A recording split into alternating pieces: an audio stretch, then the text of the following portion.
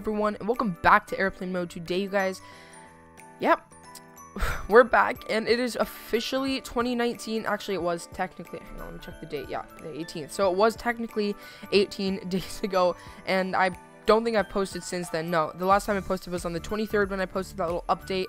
I did get my computer fixed, obviously, which is why I'm back with a brand new video. And normally I would be starting off the new year with a brand new channel trailer, which I am working on currently. However, I just decided that it's been really quite a while, and I mean, we just hit 400 subscribers. Like, that's just beyond crazy to me, you guys. I mean, at first I was like, oh my gosh, I'm gonna get like 1,000 subscribers in like a week, but then it's like, yeah, no, that's not how YouTube works. And eventually, once I started understanding, you know, that it takes a long time to get subscribers, I started thinking, yeah, I mean, I feel like I'm just gonna get like, you know, maybe 100, maybe 200 subscribers, but I mean, where we are now, it's really just beyond amazing, and I really couldn't do it without you guys. I know it's kind of a cliche way of saying it, but it's honestly super true, and without you guys being able to subscribe to my channel, then, I mean, again, we would not be where we are. So I want to thank you guys all so much for that. But with that, guys, we are back, obviously, once again, for like the millionth time with a brand new video, and today I will be teaching you guys how to install the Terrain Radar plugin. Now, the only reason why I'm making this video is because I remember I always had issues trying to install it, because like I thought you had to like put it into the airplane folder, a whole bunch of things like that, and no, that's not how it works, and I will go into a little bit more detail, but it is super simple.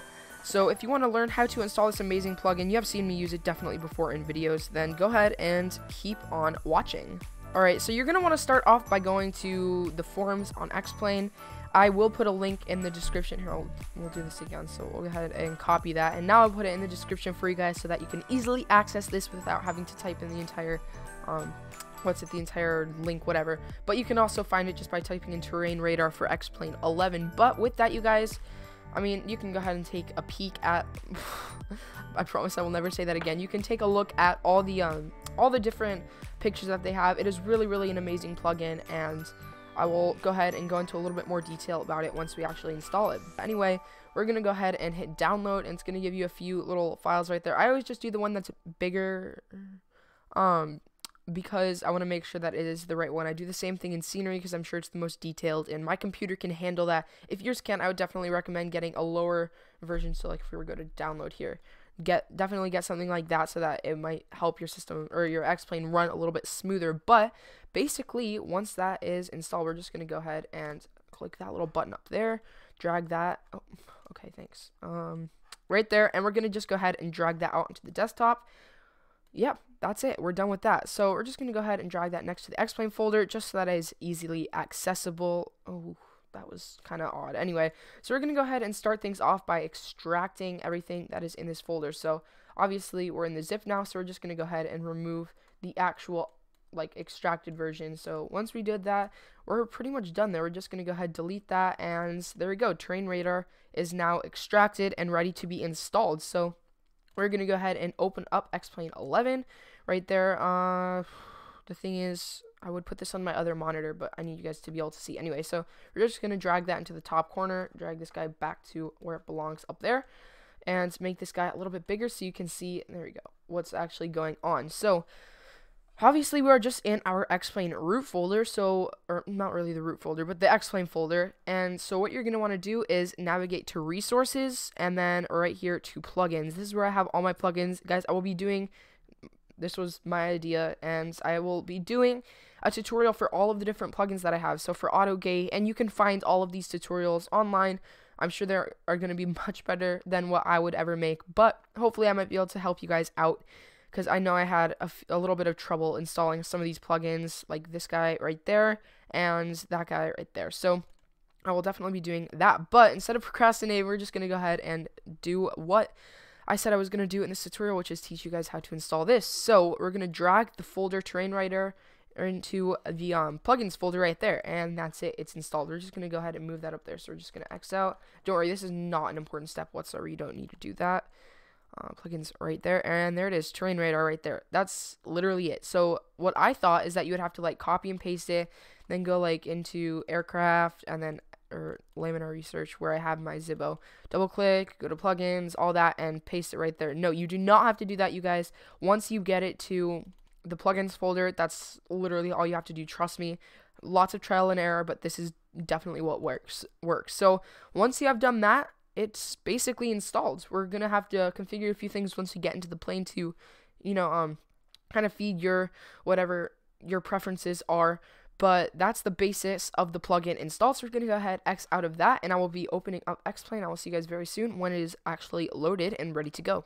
Alright, you guys, now that we are currently aboard the Zibo 737, I'm going to go ahead and explain a little bit about the terrain radar and a few of the options that you can configure, as well as little settings that you can do to make it run as whatever, to your preferences.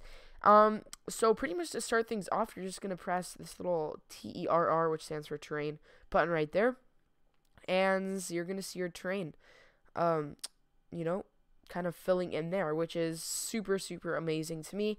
That's basically the plugin. Now, I'm just letting you guys know something is a little bit off on this installation that I just did. Normally, it does like a little tester, and it makes it look like realistic. There's like little squares that has like red, some green, some whatever, different shades of green, a little yellow.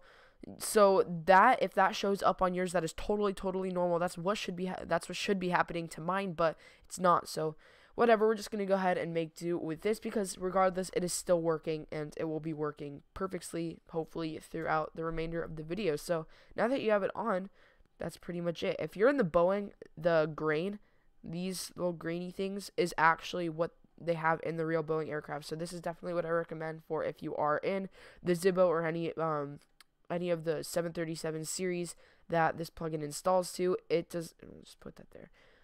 It does not work for this side, so you'll see that. Whoa, so it does work. Oh wow, okay, that's a new update, so I did not know that. Please don't dislike the video because I was unprepared a little bit, but it works. That's super, super cool. It was not working last time I checked, which is like a few days ago, so that's very, very nice. So it works for both of them. Now that that's updated, definitely makes it a lot more realistic.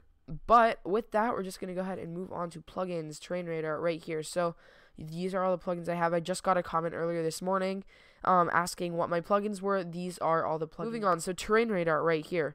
Show radar window. That's not going to load up because you already have this guy right here. But if you are in a Cessna, for example, it might say you can click that, and then it will give a little box, just like about here or something, which isn't very realistic, but it still gives you the terrain and whatnot, and a whole bunch of cool things like that. You can go ahead and check that out for yourself. I'm just going to be sticking in the 737 because this is the airplane that I'm most familiar with, especially with this plugin.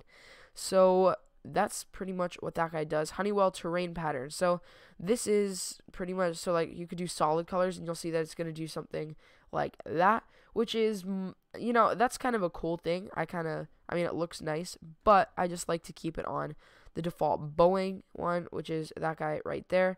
You can see that it's still, it's doing the same terrain pattern, just a little bit different pattern design, whatever. A320 style, you'll notice that it's just going to be kind of a little bit darker shade, which is, it kind of looks nice, very similar grain-wise to, I guess not, whatever. But that's the Airbus style, as you can see there. Next one, you have the, where is it, right here, for whatever, that looks very similar to me to the solid colors, so I don't think that's really that much different. And then finally, you have 5 dot whatever. Oh, that looks very similar to the Airbus stuff. Anyway, so I'm just going to put that back onto, where is it, right here, 737 NG style. Oh, okay, X-Plane just froze for a second back there, because that is, again, what I'm most familiar with, especially on this aircraft. That didn't make any sense whatsoever. Scanning speed, this is going to be how fast, like, the little thing, you can kind of see, you can't really see a line, but you can see, like, in the terrain, how it's moving. It's going to move faster if you have it on what I just put it on. So, like, if it's on this, it's going to move a little slower. If it's on this, it's going to move a little faster. I'm going to put it on that because that is, I think, what they have in Boeing, and that is what I've been using lately, and I think it's perfect. So brightness, that's going to be controlling exactly how bright it is. Shoot, I should have remembered what it was at. I don't remember quite. 100, no, definitely not at 100. So we're just going to go ahead and put this guy right here on about 70. That's what, yeah, I think that's about what it was, but you get what I'm saying. So that controls pretty much the, brightness, whatnot, stuff like that. Window size, now that is, again, for, like, the Cessna and planes that don't have a little terrain thing that you can push that pops something up like that.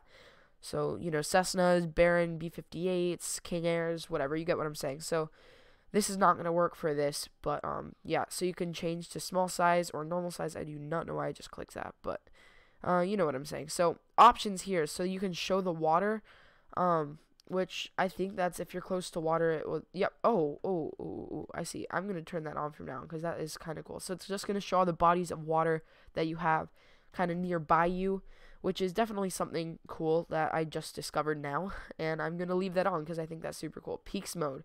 That's for, like, the peaks, I think, in, like, like, mountains like that over there. Yeah, I am in Burbank, just saying, so if you were wondering. And there is scenery for this. It is free on the forum, so, anyway, yeah, but that's pretty much that for options. Peaks mode, we can turn that back on.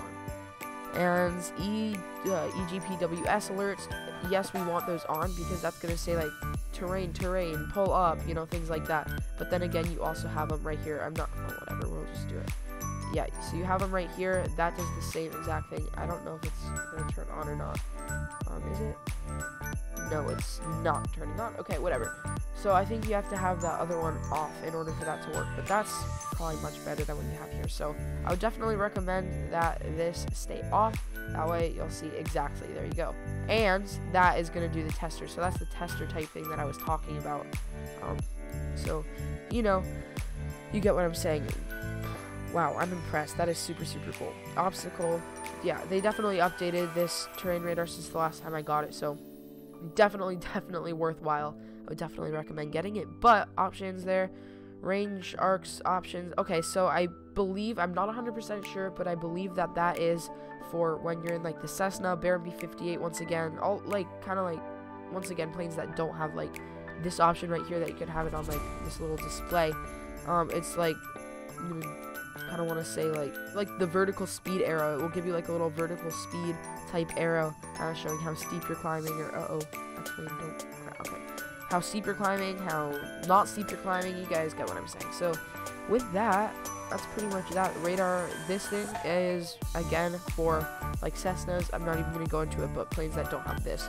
This, you can just control based on this guy right here, and it's just going to control, yeah, see, now you have, like, all the different bodies of water, and it's just really kind of a neat feature.